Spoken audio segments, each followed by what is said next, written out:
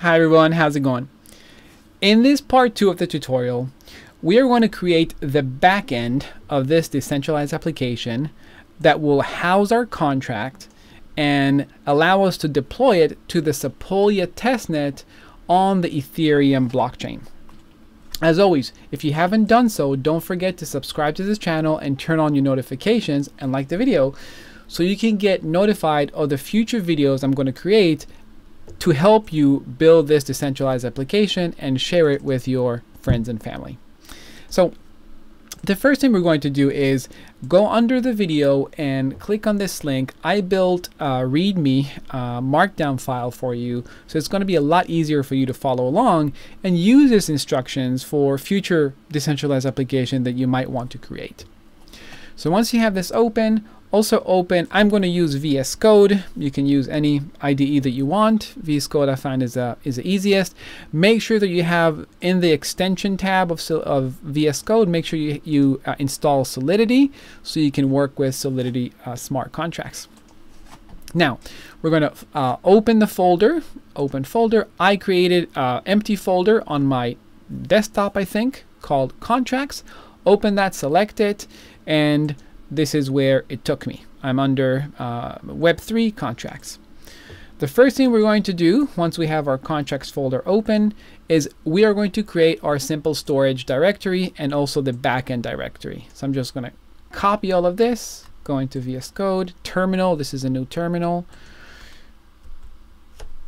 enter, pasted it, and then enter, and you'll see if you go to file here that now we have our SimpleStorage and the back end of our SimpleStorage right here. And make sure that you're inside the backend folder of your SimpleStorage directory. Next, we have to initiate npm and then install these versions into our in this directory. Okay, this will take a few seconds. Perfect. So now that we have that installed, we're going to install this. This is mainly, I think, if you're on Windows.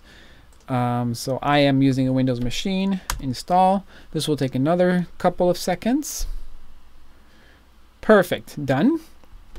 So now we're going to create a new sample contract project with hardhat. Copy this. Make sure you're still inside the backend directory. Start, enter. We'll use JavaScript. Yes, root, enter. Yes, git ignore. And there we have it. It installed, and you'll see here that we have our new node modules and everything that is needed. Next, we're going to open the backend folder and go into the contracts, and we'll copy our SimpleStorage contract. So we'll copy SimpleStorage. We'll call it, go into contracts. Make sure we change this default contract, rename, change it to SimpleStorage. Spell it correctly. No space. .sol. And now in the SimpleStorage, Control A, delete everything, and we'll just paste the contract we had from our last video. Copy, paste, save. Great. So we have our contract. Now that we have our contract, we'll go into step 6 in the scripts folder in the deploy.js. We're going to fill it with this new code. Open a new tab. We'll copy it, copy raw file. We'll go to the deploy, scripts, deploy, Control A, delete all the default code in there, and paste the code that we just looked at. The SimpleStorage is the name of our contract. Hello world is a string that belongs to the constructor, right? We initiate it with a string, and then we print out the address of the contract. Save.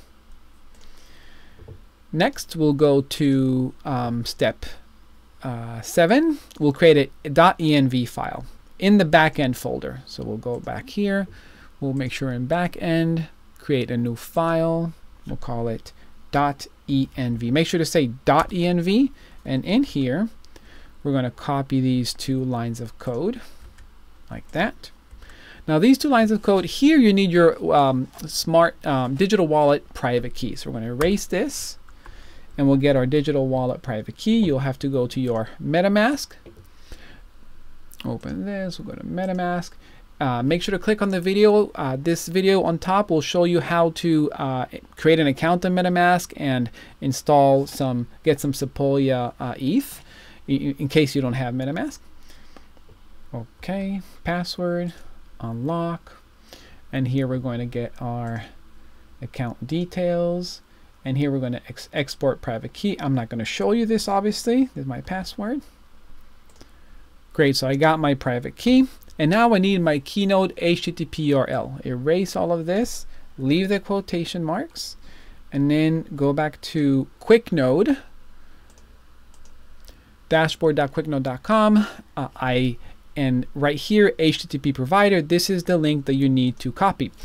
If you do not know how to create endpoint on Quicknode, again, I have another video up here that shows you exactly how to do that in about 55 seconds. So we'll copy this, go here, save. Good. So we have these two variables ready inside our .env. Now we'll go into our hardhat config.js and we'll copy this code. Copy, hardhat, delete the default code, put the copied code. This is 818 because our contract is 818, remember, 0818, Sepolia network, save.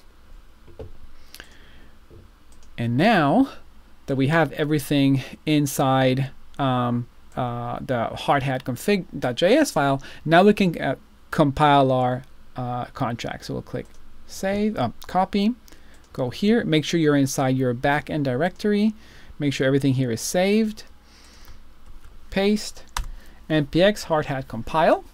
This will compile our contract and create this artifacts folder, Solidity file successful, and lastly we'll go into deploy our contract onto Sepolia network.